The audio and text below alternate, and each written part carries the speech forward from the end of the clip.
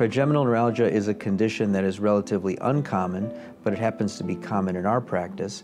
It's a condition where people develop facial pain. It's very sharp, lancinating pain that's on half of their face. It's a condition where people are so incapacitated they can't eat or drink. Many of them can't go to work.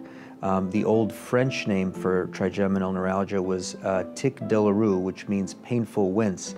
And you can see patients who develop that lancinating pain, they wince. They develop this excruciating sharp pain that causes them to wince.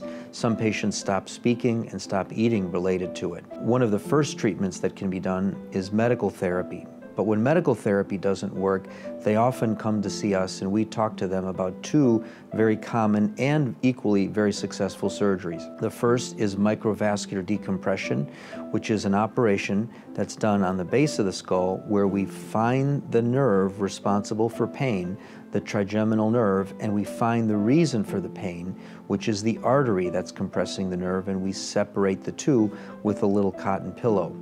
The second treatment option is gamma knife stereotactic radiosurgery, and that is a technique where 192 beams of focused radiation are used to treat or injure the trigeminal nerve. By injuring the trigeminal nerve, it keeps electricity from going from the face to the brain and therefore helps prevent their trigeminal neuralgia.